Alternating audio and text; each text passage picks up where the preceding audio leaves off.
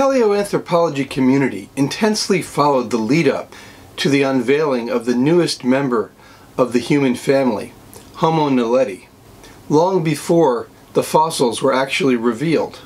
The first public notice was the mysterious Facebook request from Berger in 2013, taken most seriously as this was posted by the well-known discoverer, with a little help from his 9-year-old son, of Australopithecus sediba a few years before.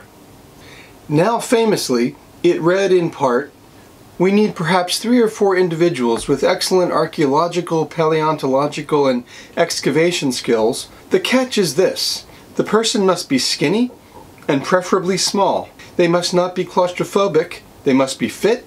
They should have some caving experience. Climbing experience would be a bonus. They must be willing to work in cramped quarters, have a good attitude, and be a team player." Indeed, they needed all those qualities to explore a cave system so inaccessible, so tiny and remote and utterly dark, in which human relatives, but not human beings like ourselves, had waited patiently for who knows how long for discovery. In 2014, I paid rapt attention when another leader of the team, John Hawks, distinguished paleoanthropologist from Wisconsin-Madison, was very clear that there were findings in the Rising Star Cave system near the Cradle of Humanity paleoanthropology site in South Africa that were extremely important, that were among the rarest of the rare, and that they did not yet have accurate dating. And gradually, we have learned more and more about this intriguing hominin. So recently, I set out to do what I did in a previous video about Australopithecus.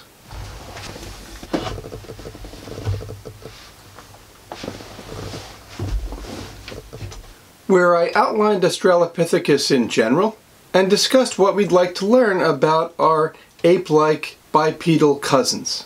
What are the questions we'd most like to answer?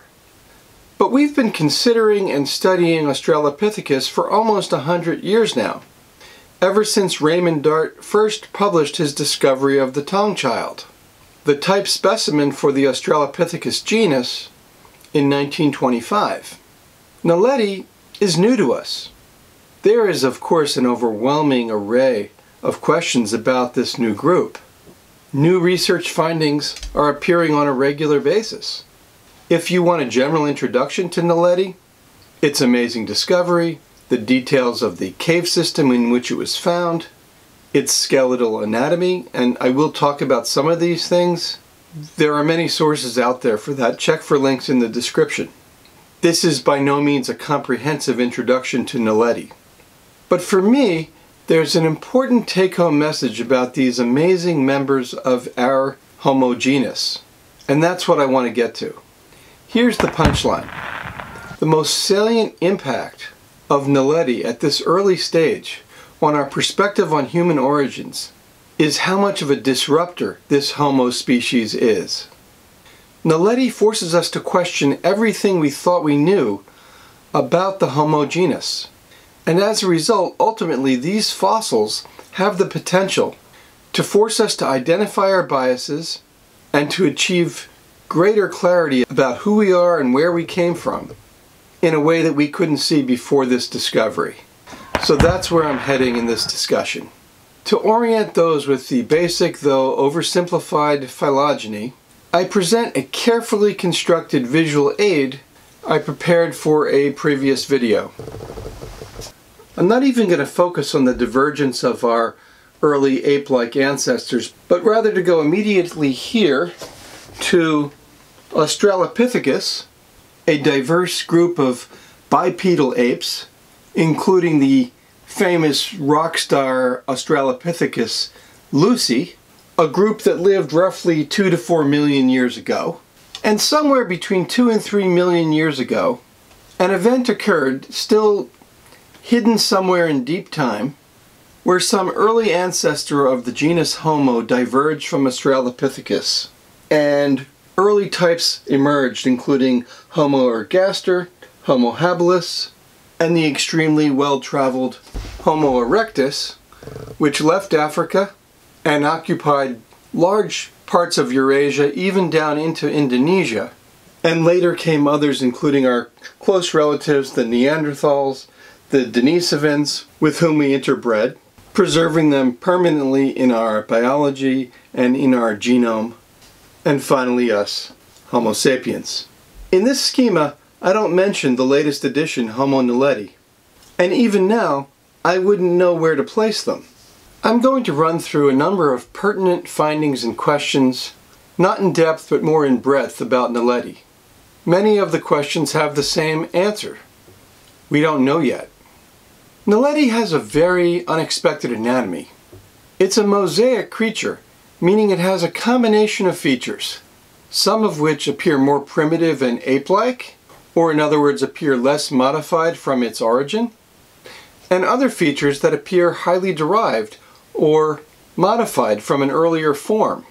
For example, its foot is very human-like, as are its ankle and leg bones. Naledi stood about 5 feet tall, but its pelvis is flared, more like that of Australopithecus. Its wrist and palm are human-like, but its curved fingers appear more adapted for climbing. And this in a region that scientists have determined contained few trees at the time. This is just my own musing, but curved fingers, ape-like shoulder, climbing adaptation, few trees, found in caves where climbing is necessary. Could this have something to do with the retained adaptation for climbing? The answer is the same. We don't know. The rib cage is wide, more like Australopithecus, and its shoulder too looks primitive. Perhaps most striking is its skull, which in shape is very human-like, slender, with distinct brow ridges, a flat face, similar to ours, and a gracile set of jaws with small teeth, indicating they were not using massive muscles of mastication, nor grinding tough dietary vegetation, like many Australopiths. But the brain size was surprisingly small, only slightly larger or in the range of Australopithecus or that of Homo habilis or Homo ergaster. The Homo naledi cranial capacity ranges from 465 to 610 cubic centimeters in various individuals, compared to the human cranial capacity of approximately 1400 cubic centimeters. So we have a mysterious mix of characteristics, and in particular a brain size that would have been unsurprising in a Homo skull 2 million years in age. How are they related to us? Are they ancestors of us? Did we contribute to their extinction? Did we interbreed with them, as appears to be a hallmark of our species? Whenever two populations come into contact, we see mixing. DNA evidence has not yet been possible, and paleoproteomics, which I discuss in more detail here, would be most useful and would give an indication of evolutionary relationships between Naledi and other members of the Homo genus. Did they speak? We don't know, but there are 3 relevant places to look. The middle ear bones, which are different in humans and apes, the throat anatomy, and especially the position of the hyoid bone, and the speech areas of the brain. Middle ear bones have been found and are being analyzed. And although it may change from week, to my knowledge, no hyoid bone has yet been found. But endocasts, models of the brain anatomy, made from careful study of the details of the inside of the skull, are surprising. The small Naledi brain has the overall organization of the Homo brain in general. It's human-like in shape, with similarly complex cortical convolutions, gyri and sulci, bilateral asymmetry, and in regard to speech capacity, there is a large Broca's area, one of the key brain areas involved in the production of speech in human beings. Moving away from anatomy toward behavior, how did these people navigate a cave so remote that it would have required squeezing through more than 100 feet through tiny passages in pitch black? This looks like it would have been impossible without light of some kind. So were they using fire? and yet there's no evidence of fire or fire pits within the Rising Star Cave system. What about tool use? There are no stone tools found associated with these fossils, or in the Rising Star Cave system in general. And yet, stone tools were in use 2 to 3 million years ago. And the earliest Acheulean hand axes were in use by 1.76 million years ago. There is a proliferation of stone toolkits in Africa during the Middle Paleolithic. Can we really expect that Homo naledi, with its small but complex brain, didn't use such tools? And then there's the issue that's probably been the most provocative suggestion from Berger, Hawkes, and the Discovery team. The details of which I don't want to get too distracted with here, but it's that the explanation that best fits the data is that Homo naledi fossils were found in the remote Dinaledi Chamber because Homo naledi was deliberately disposing of its dead in this manner. There are no marks on the skeletons indicating being attacked or dragged by carnivores. There's no evidence ever of flood within the chamber that might have washed fossils in from elsewhere. Only naledi bones, and not even the usual mix of animal bones ordinarily found in other sites with hominid fossils. Note that the suggestion is not to imply intention or to suggest some ritual or symbolic purpose to this behavior, though we don't know, so it's certainly possible. If this treatment of the dead is true, a complex behavior previously only associated with humans and our close relations, the Neanderthals, was performed by a small-brained Homo ancestor hundreds of thousands of years before our Homo sapiens ancestors were thought to have developed such behavior. Let's definitely flag that. So, to the issue of age and dating. Separate groups of experts analyzed the data before knowing the age of the fossils. Skull specialists looked at the skulls. Teeth teams did dentition. Foot folks studied feet. With its mosaic features, Homo naledi is a little like the story of the blind men and the elephant, where blind men who had never seen an elephant before drew different conclusions. You know, the one who touched the side of an elephant said an elephant is like a wall, and the one who touched the tusk said an elephant is like a dagger, and so on.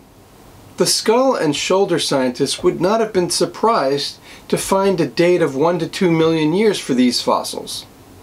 And the foot and leg folks might have expected a far more recent dating. It turns out that exhaustive and multiple methods by multiple laboratories, some blinded to what they were testing, some receiving non-naledi material to keep things honest, have determined a date that lies between 335,000 and 236,000 years ago. And there's no reason to think that these were the last of the naledi. But the dating of these fossils is well within the dates for the early emergence of early Homo sapiens. So flag that too.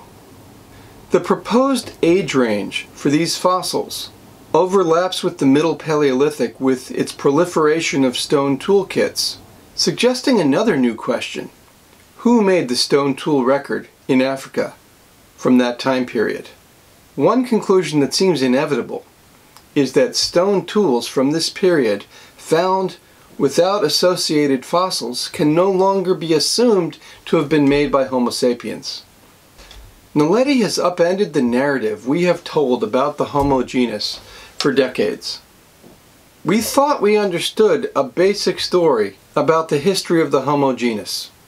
From early Homo habilis, short in stature, small in brain size with more ape-like arms, through Homo erectus with its human-like body plan, larger body and brain size, to Homo sapiens, we thought we saw a pattern. We thought that over time brain size increased. Adaptation for climbing gave way to adaptation for using the arms and hands for manipulation, for tool making. That we went from less upright in stance to fully upright, all leading to the more recent forms Homo sapiens, Neanderthal, and the more recently discovered Denisovans. But brain size did not increase uniformly in Homo, even though the evidence does point to a common pattern of brain organization. that differentiates the various Homo species from their Australopithecus forebears. Climbing adaptation did not go away universally. This narrative needs to be discarded because we now know that there were members of our genus living for millions of years, not in accordance with these trends. Naledi may have been in existence until 10,000 or even 1,000 years ago for all we know. Not necessarily expanding geographically, but living unobtrusively, unobserved. We have long since replaced our view of relationships within the Homo genus and probably hominin evolution in general from that simple diagram of relationships to one of the bushy, branching, mixing and remixing that is more characteristic of our kind. The metaphor of the braided stream has proliferated, various populations intermixing, with Homo sapiens the ultimate remaining species, and with no way of knowing exactly which population contributed exactly what to the ultimate result. But Naledi calls for a more radical rethinking of what Homo means. Homo Naledi as disruptor means we must revive our ideas about Homo as a genus. The cognitive error of inevitability can be persuasive. The status quo today can appear as the necessary outcome. Vertebrates are highly successful on Earth, and yet the esteemed paleontologist and evolutionary biologist Stephen Jay Gould was fond of reminding us that if we ran the experiment of life on Earth again, life forms would be radically different the next time than they wound up on this Earth. With Naledi, we have one more in a long series of lessons in conceptual bias and the false intuition of inevitability that we hold even as we reject such errors in theory.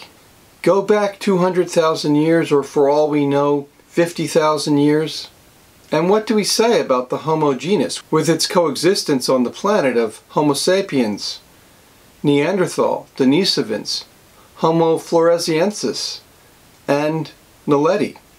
If we do that, what Homo is looks different. And why should Naledi be the only undiscovered recent member of our genus?